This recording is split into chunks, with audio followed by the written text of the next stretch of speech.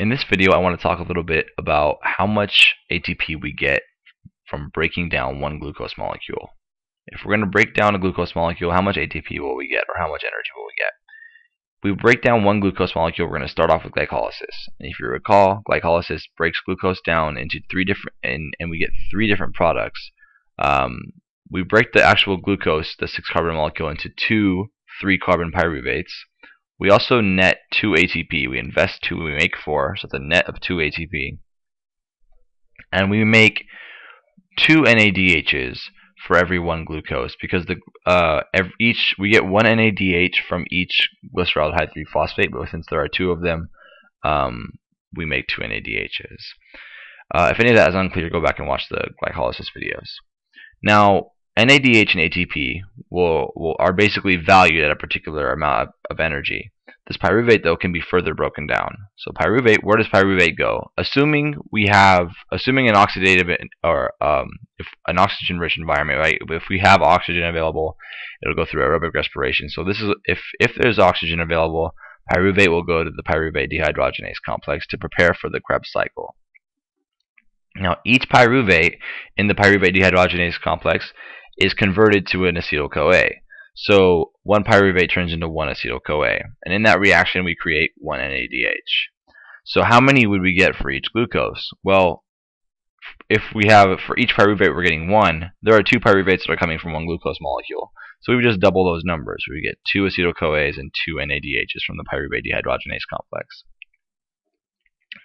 Now, what happens now? This NADH, right, or these NADHs here, are valued, right? They have a particular energy value. But this acetyl-CoA can go through the Krebs cycle, so it can be further broken down. So these acetyl-CoAs go to the Krebs cycle. For each acetyl-CoA, we create a given number of NADHs, FADH2s, and a GTP. If you recall, there's one step in which we create a GTP. So for each acetyl-CoA that goes through the Krebs cycle, we get 1 GTP. There's also only one reaction that creates an FADH2. How many reactions that are actually within the Krebs cycle create NADH? There are actually 3 of them. So that's for each acetyl-CoA that goes through the Krebs cycle. But what about for each glucose? Well, again, if each glucose broke down into 2 pyruvates, and those 2 pyruvates, each one gives you 1 acetyl-CoAs, that means you have 2 acetyl-CoAs.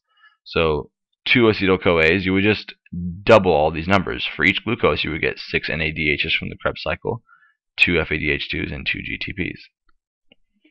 So now, we're going to calculate how much energy we get from 1 glucose molecule.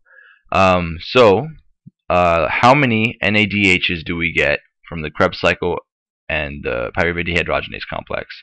We have 2 NADHs here and 6 NADHs here. So that's actually going to be 8 NADHs. You'll notice that I wrote NADH twice, and I'll get to that in just a second. How many FADHs do we have? 2. How many GTPs? 2. Now, glycolysis, we had 2 ATPs, and we had 2 NADHs. You might be wondering why I wrote 2 NADHs, these 2 NADHs separately. And this is very, very important, because glycolysis occurs in the cytosol, while these 2 pathways both occur in the mitochondrial matrix. Okay. Now, when these NADHs are created in the mitochondrial matrix, they can go straight to the electron transport chain, which happens along the inner membrane of the mitochondria. If I drew it out like this, right? The ETC is along this membrane, okay? The electron transport chain, which we'll talk about in the future videos. But any of the NADHs that are made in here, in the mitochondrial matrix, they can go straight to the electron transport chain because the membrane is right there.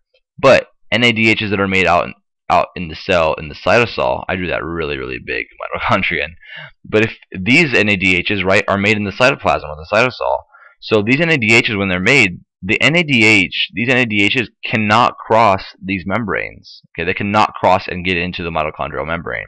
So the way they get the way they get their value into the mitochondria is they have to go in through a shuttle mechanism. So there are actually 2 different shuttle mechanisms. So I'll explain that in a further video actually. But for now, let's just do the energy calculation. So all these NADHs that were made in the PDH or the Krebs cycle, they're going to be worth 2.5 ATP. Okay, so 2.5 ATP. These FADH2s, each is going to be worth 1.5 ATP. GTPs are going to be worth 1 ATP. And ATPs, of course, are worth 1 ATP. These NADHs from glycolysis, okay, let me actually write that here so I can note that. So these are coming from glycolysis, and these are coming from the pyruvate dehydrogenase complex and the Krebs cycle. These ones from glycolysis, they can be worth 2.5 or 1.5, depending on which shuttle mechanism they enter the mitochondria by. Okay, so this OR here, this OR is, I'll write over here, based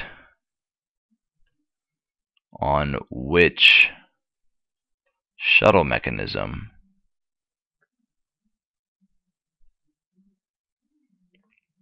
is used to transport NADH's value into the mitochondria.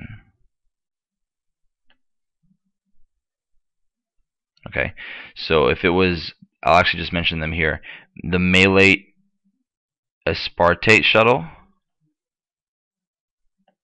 would cause it to be worth 2.5 ATP, and the glycerol phosphate shuttle would cause it to be worth 1.5 ATP.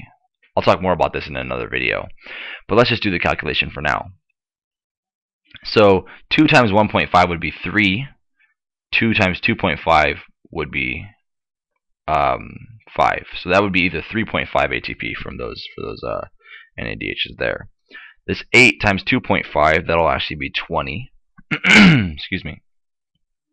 These two FADH2s, each one's worth 1.5, so that's 3 ATP. The GTPs, there's 2 of them, and the ATPs, there's 2 of those. So if you total this up, 2 2 is 4, plus 3 is 7, 27. 27 plus 3 is 30.